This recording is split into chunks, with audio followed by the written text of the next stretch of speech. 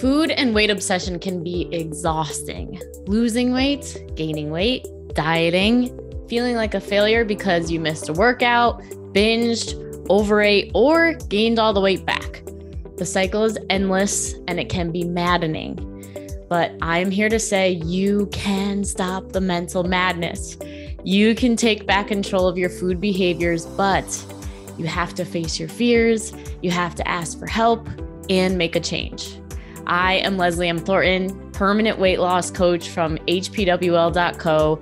This is Hypnosis for Permanent Weight Loss, and I know you can make this happen. On this podcast, you will hear how to stop the mental madness, love your body, trust your food decisions so you can create a life of happiness, freedom, and inner peace.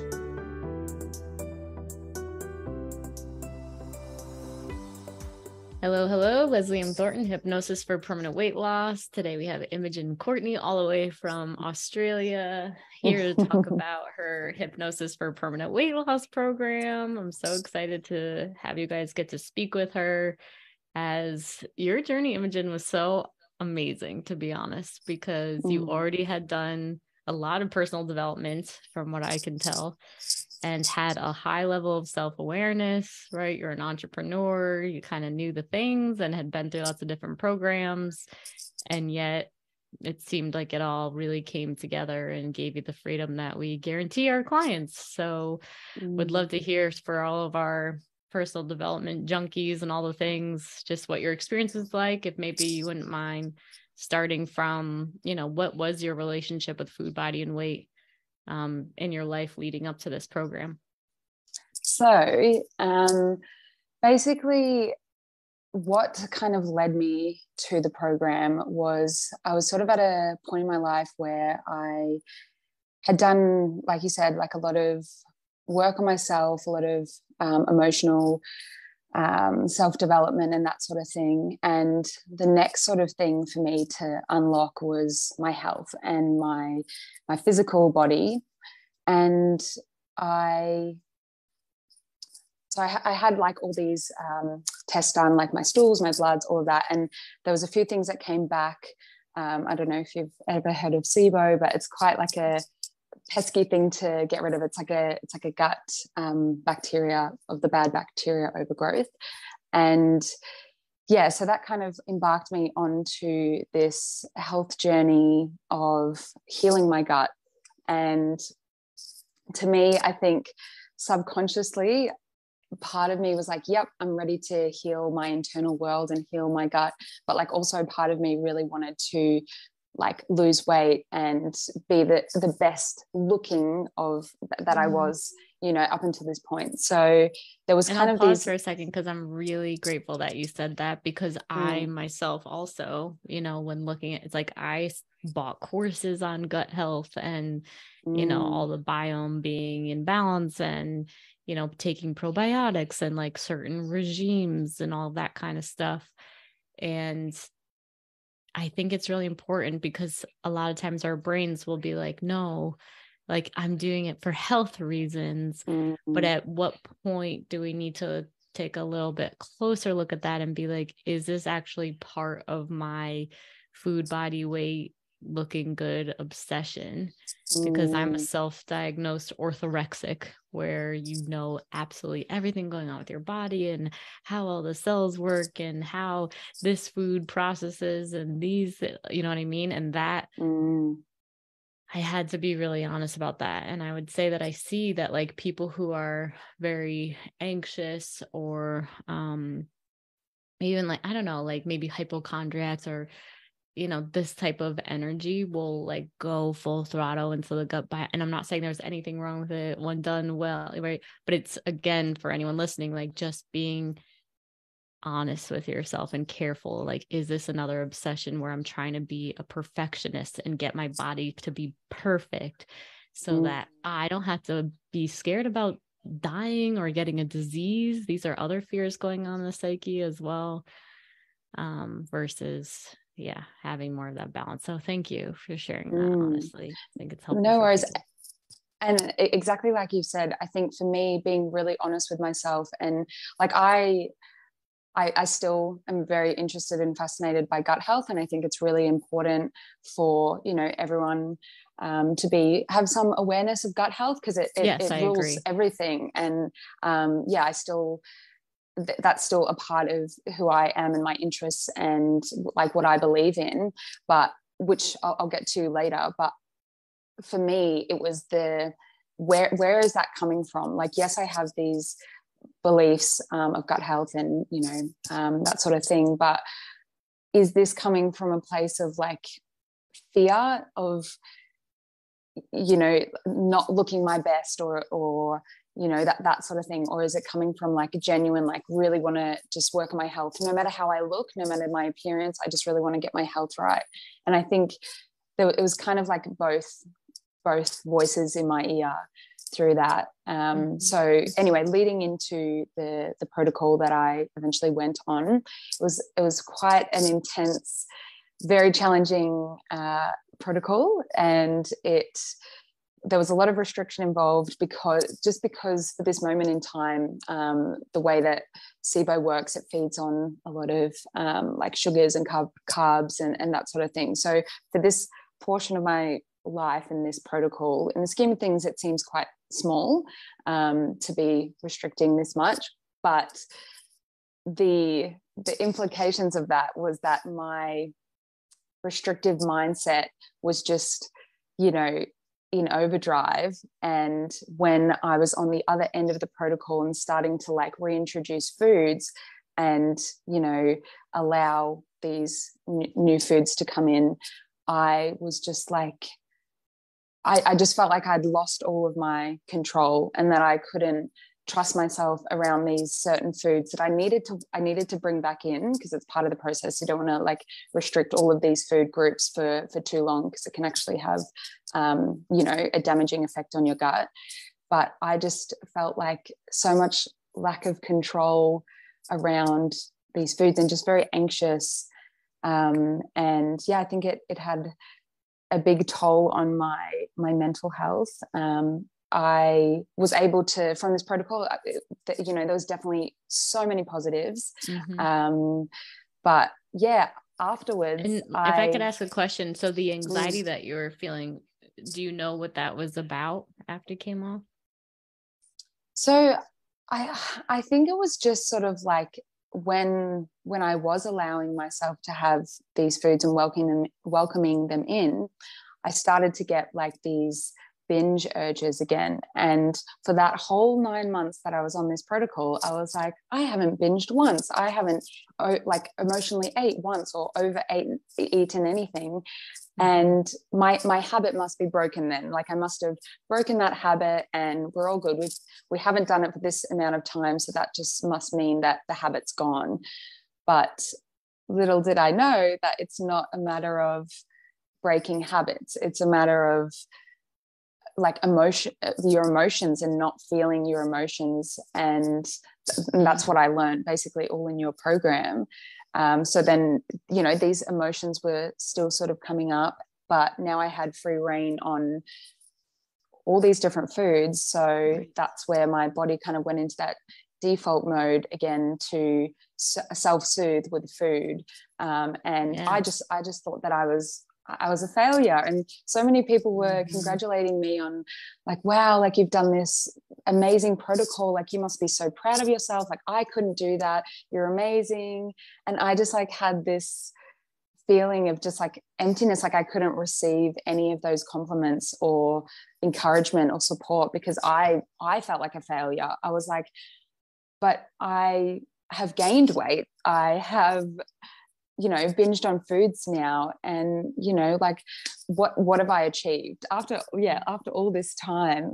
Like, what have I achieved? Like, that's my mind going into perfection mode, and like not seeing all the hard work I've put in, and not accepting people's encouragement, and just focusing on me slipping back into these patterns. Yes. But I think this all happened in divine timing, because it was sort of like this, almost like this final push, in this final moment where I was like, I am so sick and tired of this. I am so just like, I just want to be free. I've worked so hard. I've invested so much money. I just want to be free.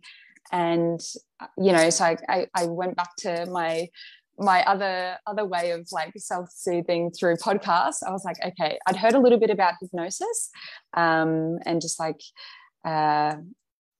that sort of world as well. And I was like, oh, I wonder if this could really help me. I wonder if it's more of like a subconscious mind thing, because I've tried everything. I've used all the tools in my tool belt. What am I kind of missing here?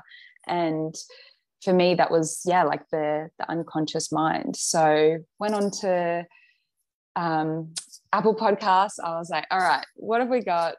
Let's try something like hypnosis for eating, or like, just to, because I really wanted some relief on just, having a better relationship with food. And then I flicked through a few, and then your podcast popped up, and I was like, that sounds interesting. Let's have a little dabble. Mm-hmm. And just from like the first few podcasts I listened to, I was like, wow, thank you, universe. You've pointed me in the right direction, like straight to here. And then just, embarked on that pathway, and it has just been so freeing to me. So I truly believe that, I had to go through this whole journey of like, this health protocol. So I fixed I shouldn't use the word fixed. I healed my internal body and my physical body. But that just kind of unveiled to me that there was still, like, I've healed that part of me. Now there's kind of this emotional part that is still desperately needing love and attention and compassion. So I'm grateful. I'm so grateful for the journey that I've been on in the last few months, even though it's been pretty rocky and challenging, but it's led me to you, and it's led me to like freedom. So it's been a beautiful process. Going through all of this. I love that you can see, the entire thing and how all of it has leathered together, because it's so easy, obviously, as dieters to just be like, was successful at that, thought that was the thing, failed at it, that didn't work, right? And like continue that path and get so jaded, versus like you're saying, seeing like, oh my God, I got this amazing thing from that, and I learned this, and that got me through this part of my life that was challenging. And right, it's just like, what if you saw all of those things you tried in the past as how dedicated you are to your health, to your happiness, to your well-being, investing in yourself, all the different things. But we can see, based on however the past has unfolded, the probable, almost certain future is you'll do another thing and then immediately say, oh, I sucked at that, and And it's like, so, okay, so let's work on the mindset aspect of not thinking you sucked at it, and pay attention to how, and increase the faith that everything on your path is happening for you to unfold to the next thing and the next thing and the next thing. It's just brilliant to see you like aware of that, because I know not everybody is. And I think you also said, a lot of times people come to us when they are just came off something very restrictive. And then, either they are slowly gaining the weight back and it's terrifying, or all the weight already did come back. And there's a client that's working with us right now who, she had actually never dieted before, but had like a weight issue. Then she went on a diet. She finally had some success, but then realized as soon as she got off it, she was like, I'm binging more now. Right. And that was my experience as well, and I was just walking through a store the other day. And I remember when I was following that super strict program that I did, no sugar, no flour, all the things, that they said, when you take all of this stuff out, when you go and shop, you are not going to want any of the sweets. Like you were saying, you're on your gut protocol and you're like, oh my God, like it's true. Like, I don't even want it anymore. And that's what happened to me too. And it was like, this is the cure. Like, I'm never going to want that stuff ever again until, right, we come off it. And then all of a sudden you introduce some of it. And then all of a sudden it's like, so that's like, and what I want anybody listening to understand is like, the protocol, the diet, the thing that is numbing you from feeling the feelings that Imogen and I are talking about like, I'm a failure, like all the shitty self-talk that's happening in the background all the time. And once we heal that, then your life just changes for everything as you continue on your growth path. Yeah. Any thoughts on that? Yeah, I fully agree. And like for me, I thought that I was a pretty emotional person. Like I thought I could cry well and feel my emotions pretty well. But this program has just completely unveiled and unlocked the reality that like I haven't been properly processing or feeling, like fully feeling and embodying my emotions for so long. Like as far back as when I was, you know, a little kid, and you know, just not had the space to feel my emotions. And I think, yeah, that inevitably from I didn't see it back then, and I probably didn't even see it in like a few years ago, and like I saw it in this program that, oh, okay, well, I actually was numbing out or self-soothing with food and distracting that like mental chatter that comes through the more you continue to eat the food and you're in that. Because I just thought I would zone out and it would just happen, because I thought I'd created this habit by restricting to, you know, because I didn't have the best body image growing up, and you know, I wanted to try and look skinnier or look slimmer, and I would try and restrict what I ate, and then would obviously be starving by the time I got home from school. So I'd eat all this food, and I thought I just created this habit. And you know what, maybe to begin with, that's what it was. I created this, you know, toxic relationship with myself and food, and created that habit. But the more, like, the older I got, I think I definitely used food to just self-soothe. And when negative emotions came up, it would just be that unconscious thing of just go straight to that without me even really understanding what was going on. But yeah, going through this program, I could have that awareness of seeing, okay, something might have happened earlier in the day that kind of stressed me out, or a tough conversation that I had with a partner, or something happened, something that I saw that maybe triggered me in some way. And I'd just be kind of like dealing with that throughout the day. And then it would, like, the binge or the urge to binge would happen at the end of the night. And I wouldn't be able to make that connection initially. I'll be like, why is this happening? Like, I feel fine. Like, I'm fine in the moment. But then it's actually, if I looked back in my day, which this program was really helpful in, just having awareness of like the things that happen throughout the day and throughout the week, I can actually pinpoint that moment, in that moment when I may have felt triggered or stressed, I wasn't maybe in a space to be able to process that emotion or feel it, or, you know, allow those negative emotions to come up. And I just kind of pushed it away so I could get on with my day if I was working or something. But then when I'm at home in kind of like a safe space, then that emotion is kind of in the background, and it's like, okay, I'm ready to be felt now. Hello. But then Yes. kind of, you know, didn't have the tools initially to allow that emotion to come through and be seen and heard and felt. So it would just turn to food, because that would just give me some distraction, or, you know, a moment of peace in a way. But yeah, now that I have all these tools, it's so amazing to be able to just be like, okay, I have that awareness. What's happened in my day? Let's pull one of the tools out and let's have some sense of relief. And, you know, 9 times out of 10, probably 10 times out of 10, to be honest, I will do the emotional mastery tool. And then that feeling of, you know, overeating or emotional eating will just pass. Oh my God, you just described it so beautifully. I really appreciate that. And yeah. And what Imogen is pointing to is like, without this awareness of looking at, you know, where this might have come from, when you're stuck in the, like, I'm a failure, black and white thinking, what's wrong with me? Like all the negative self-talk, we can't even begin to look at that, because that's not the reality you live in, versus like every experience that you have is a new experience. And there's something to learn from everything that happened. And it's like, okay, food is my greatest teacher, because anytime that I'm eating out of alignment, then I'm missing something. right? Yeah. Or maybe there's, right. And we can tell when we have that, it's like, oh my God, I really overdid it. Or I knew something like, and it makes us feel awful, which is when the brain starts.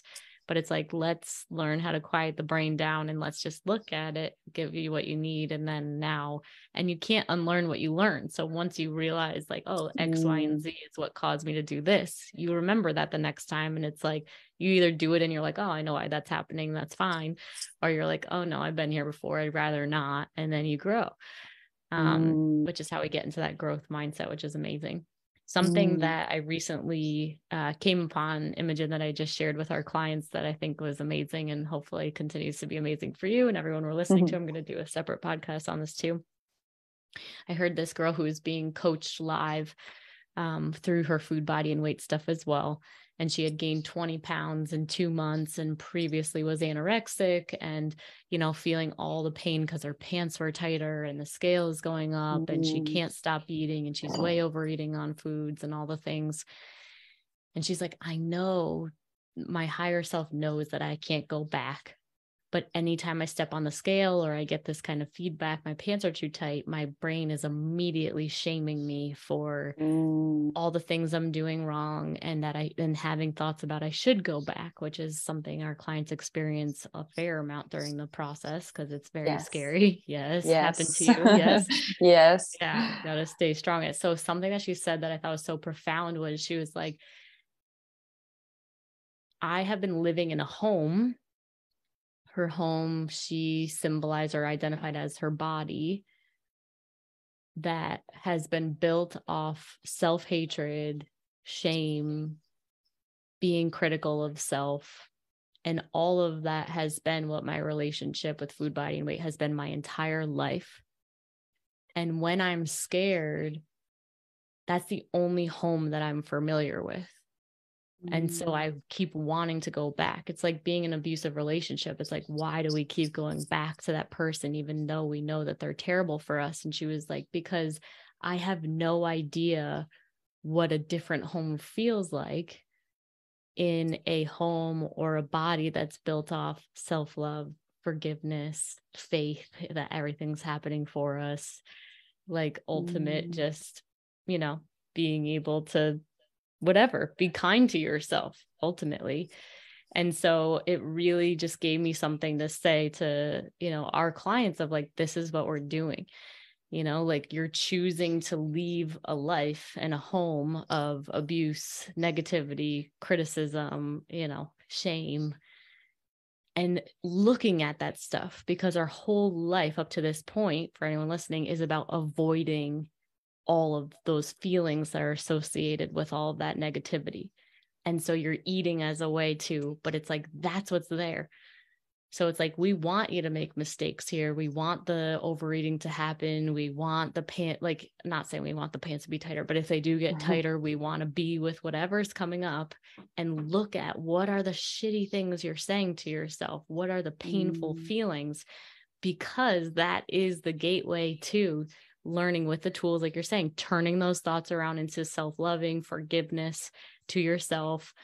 And yeah, just more positive emotions overall, which then leads us to want to be much more self-caring and being like, oh, like now that I'm not shaming and guilting myself for eating a Kit Kat bar, like I'm just living my life. And now I would like to go and give my partner a hug or, you know, like enjoy the day and go for a walk, which ends up being how people end up in a permanent weight loss situation where your weight stays the same. So I thought that was freaking amazing.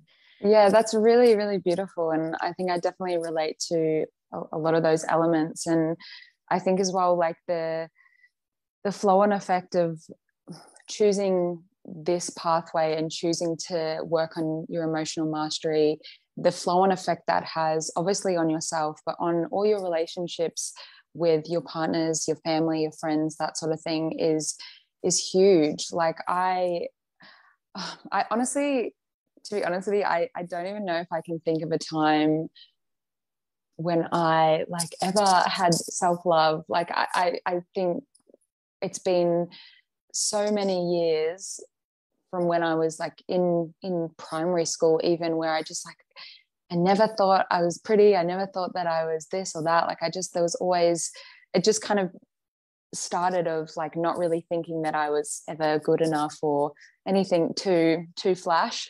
But then as I got older, that kind of shifted to getting more harsh on myself and led to, you know, like very harmful, toxic behaviors towards myself.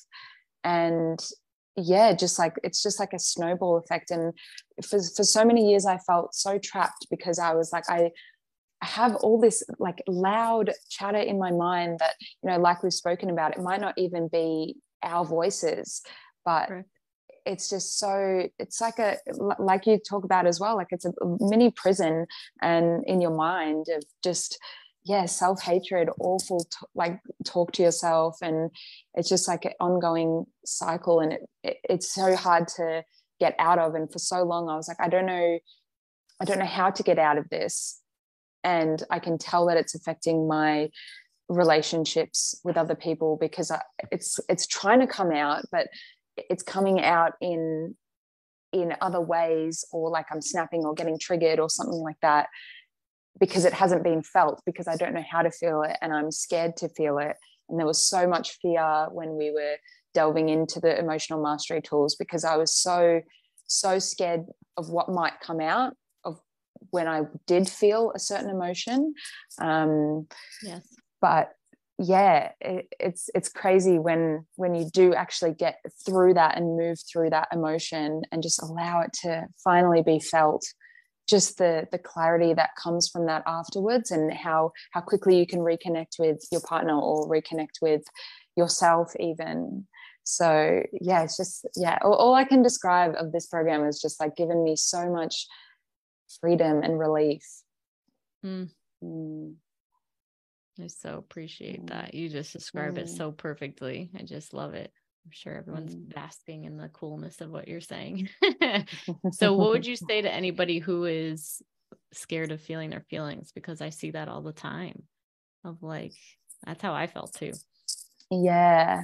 I would say in reality, it is scary, like, because sometimes it can be unpredictable what comes up, especially when you're doing like the belief turnaround or like inner child work. You know, sometimes these things that you didn't even know were there can come up and surface, but just believe in yourself and like trust that these emotions and feelings, even those feelings of fear or feeling scared, they're all there for a reason. And for me, you know, this is just my experience. I feel like fear of getting angry is quite common with women, because it's kind of like, oh, I don't want to be aggressive, or I don't want to come across. And we're just from so young, we're always taught to, like, you know, not be aggressive or not be too loud or don't be too this or too much.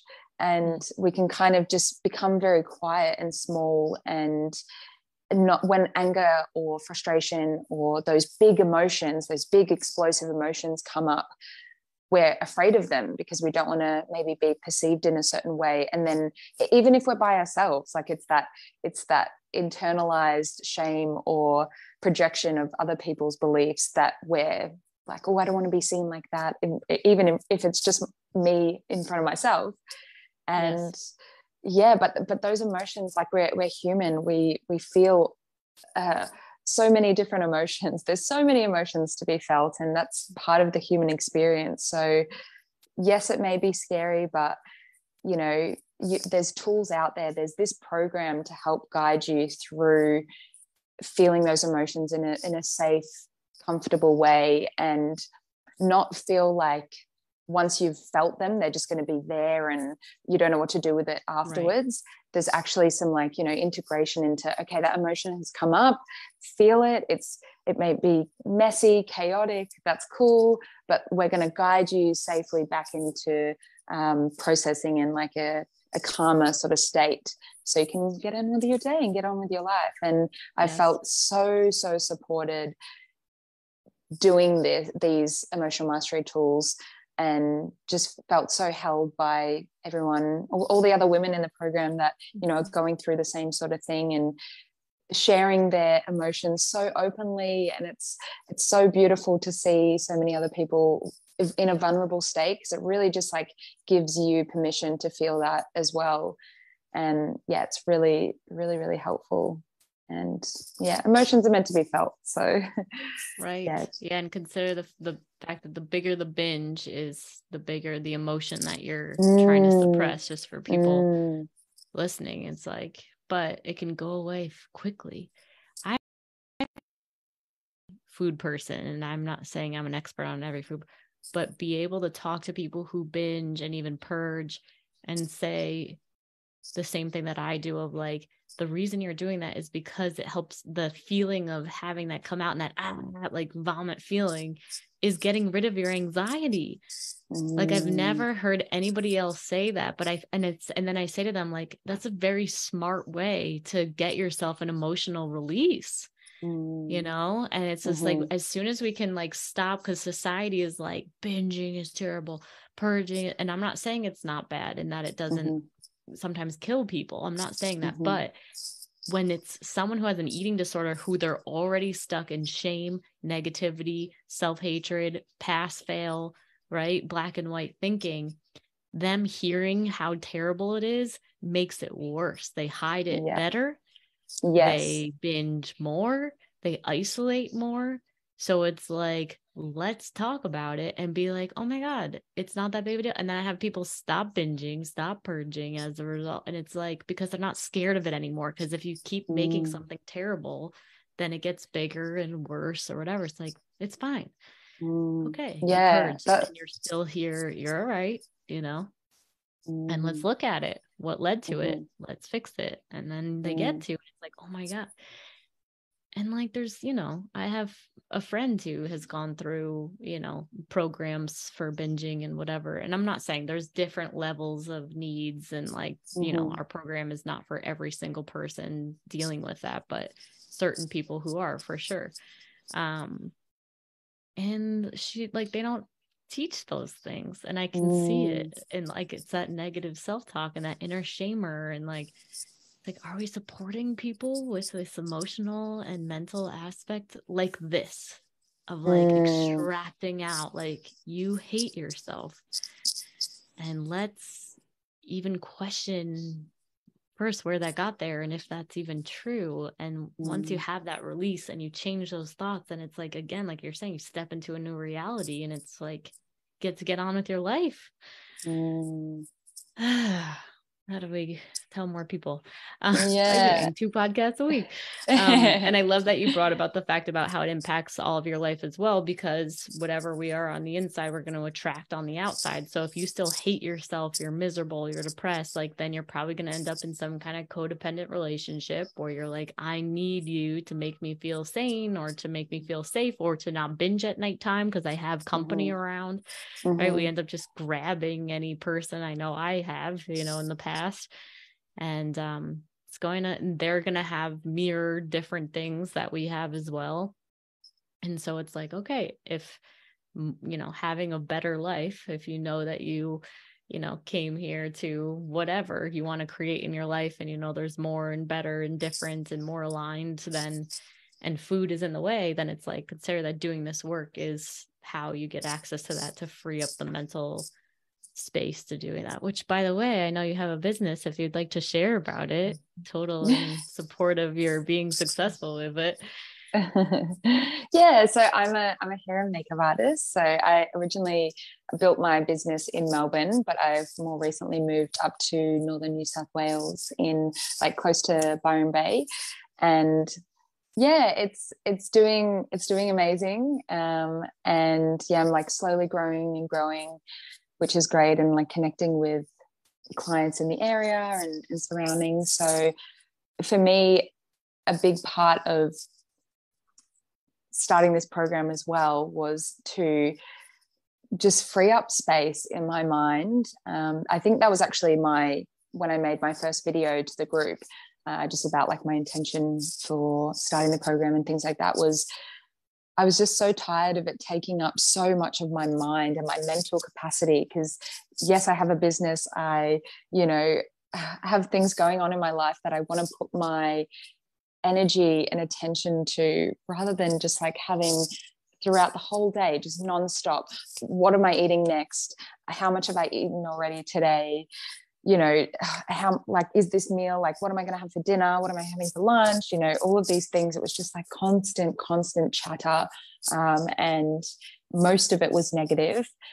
And I just wanted to just feel like I had more space in my mind to put love and attention into my business. And, you know, when I do my admin days at home, just like be able to be concentrated and not have to procrastinate so much and avoid that, and then just think about food and then just go down, you know, the food route. And yeah, so that was a big one for me, just allowing more space in my mind for my business. And that it's honestly helped so much. I feel like the last month has been really productive for me, and I've been able to, you know, put that attention into my business and my admin, and not have this like ongoing chatter in my mind all the time about food. Got some cleared out some space for some other topics in my mind. Yeah, right. It's just like, oh, can we stop playing that track? It gets so annoying and boring after a while, and just painful in general. Oh, so for you. And that was for me too. It was like I cleared it out, and I was like, okay, now I can focus on my business, because I couldn't before. So it's just huge for us continuing our path and reaching our goals. So congratulations. Thank you. Really, we appreciate your time so much. You've been a delight to coach, and hope this is just goodbye for now. Hopefully we'll see you again anywhere. I'll see you on Facebook putting out your videos on makeup, which I love watching. So thanks for what you're doing. And thanks everyone for listening. If you're ready to get free from food, body, and weight, let Imogen's story inspire you. What would you say to them?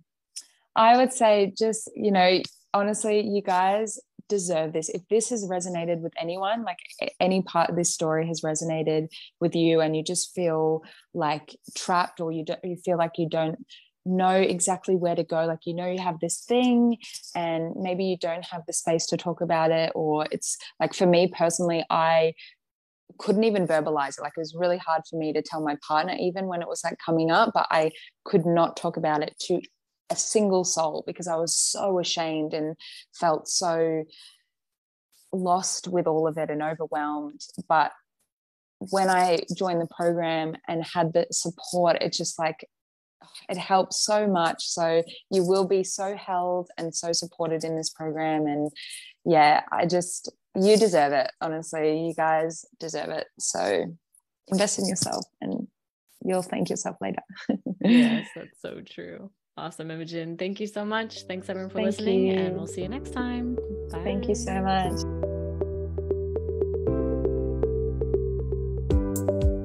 If you are serious about taking action on your struggle with food, body, and weight, then this is for you. Go ahead and text the word hypnosis to 855-BE-ALIVE. That's 855-232-5483. Immediately after texting that number, you will get access to our free training that will tell you why you can't figure the food, body, and weight thing out, why you can't keep weight off even after you've been successful in the past, and how to actually overcome it, including a mini hypnosis session at the end. Don't miss out. Text the word hypnosis to 855-BE-ALIVE. That's 855-232-5483.